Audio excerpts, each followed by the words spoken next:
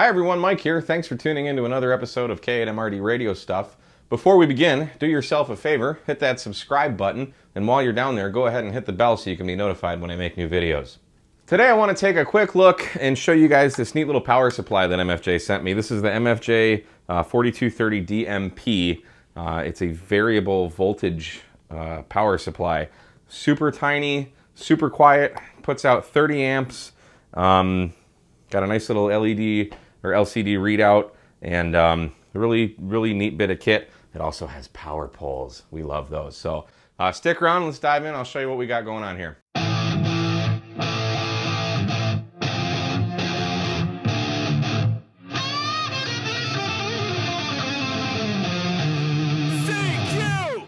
So let's take a brief walk around what we have here. Well, first off, it's a 30 amp switching power supply with Powerpole connectors. That's the most important thing for me. It is a 30 amp surge and a 25 amp continuous.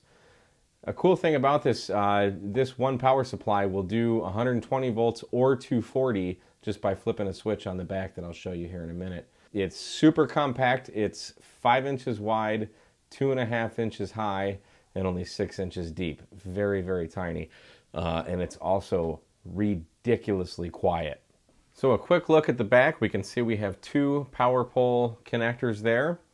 This is where you plug into the socket, and then this switch right here is where you'll go. It says 115. It's really for 120 or 240 if you're over across the pond there. So one of the main features that I like best about this power supply is just simply how quiet it is.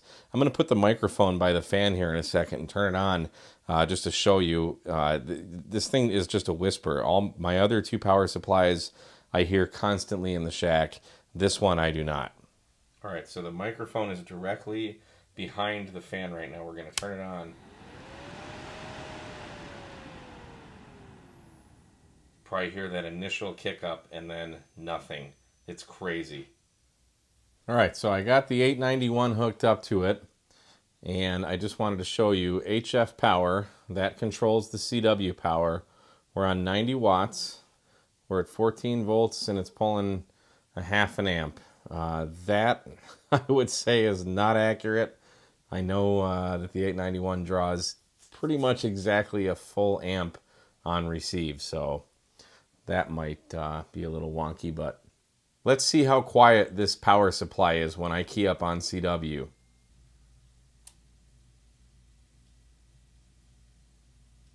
Hear that?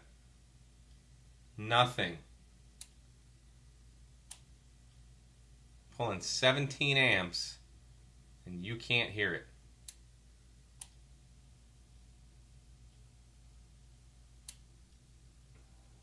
It's just quiet.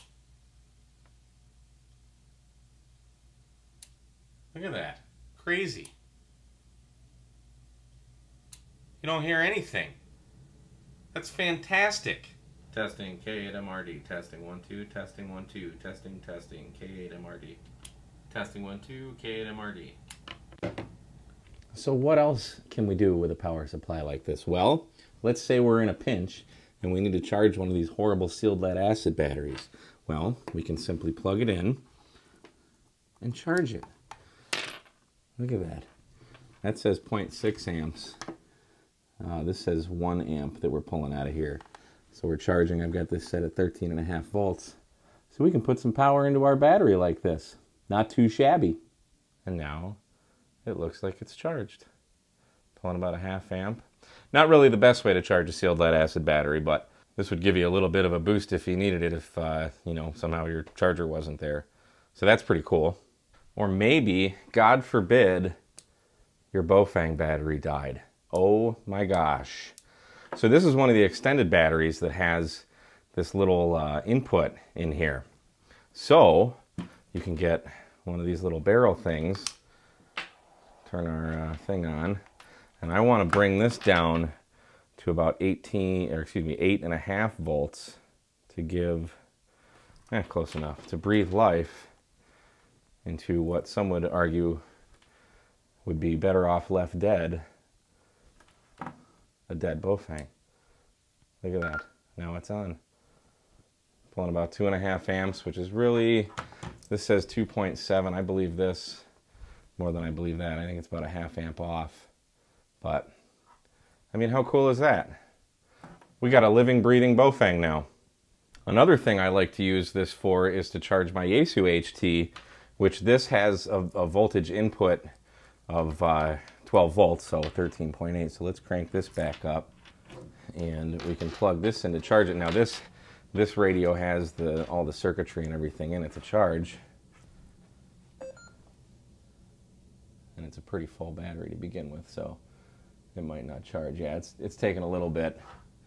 0.3 amps going into it, which isn't registering down here because we're about a 0.5 amp off. But leave that thing on, charging overnight, you're good to go. Very versatile. I really like having this variable voltage to just play with different kinds of electronics. It's really neat. So anyway, guys, just wanted to show you really quick this cool little power supply. I really like it. I think it's neat. Retails for $159.95 on the MFJ website. I will leave a link in the description as always. And there's also some links to some other things that I use for my Amazon store. So check it out. And thanks again for watching another episode of K8MRD Radio Stuff.